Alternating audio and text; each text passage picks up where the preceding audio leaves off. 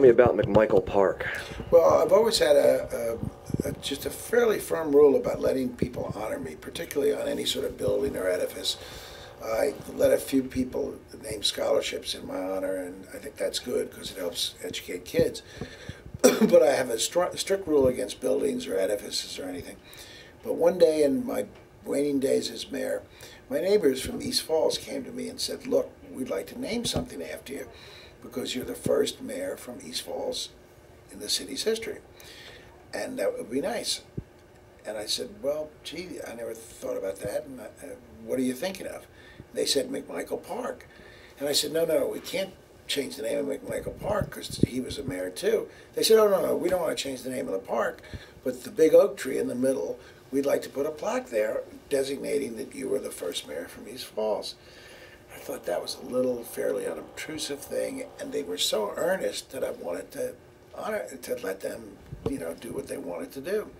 So I said yes, and we went there for the ceremony, and they had put a wonderful plaque on the base of this big oak tree in the middle of McMichael Park, which is one of our community parks.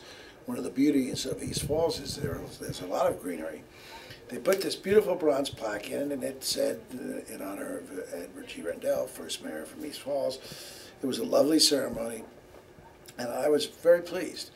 About a month later, my two dogs, at that time, Mandy and Ginger, we normally walk in the park that's at Philadelphia University among the campus. It's a beautiful green area.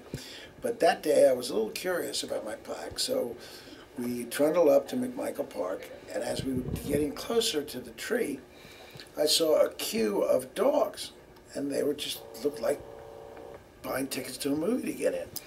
And as I got closer, I realized what was happening. The dogs were all male dogs, and they were all taking a piss on the plaque. And I inquired about this later, and literally the day after the ceremony, some bulldog, I think, relieved himself on the plaque, and it must have left a scent, and I was told it was an incredibly attractive target for all the male dogs in the area. And the sad part is the plaque was 4 weeks old, and it had turned from that beautiful bronze color to a sort of sickly yellow, like a urine-stained yellow. So I resolved from that moment on never, ever again to have anything named after me. Did you take it personally, like the dogs were sending a message? No, I'm a great dog lover, so it didn't bother me. But again, it showed me the wisdom, like Brendan Byrne, my friend, who was a great governor of New Jersey. He developed the Meadowlands, and they named the indoor arena after him. Well, the good news is Brendan Burns lived a long and fruitful life. The bad news is he lived long enough to see them take the name Brendan Byrne off the arena. They sold it to Continental Airlines for money. How humiliating to have your name taken off a building that it was on and you did nothing wrong.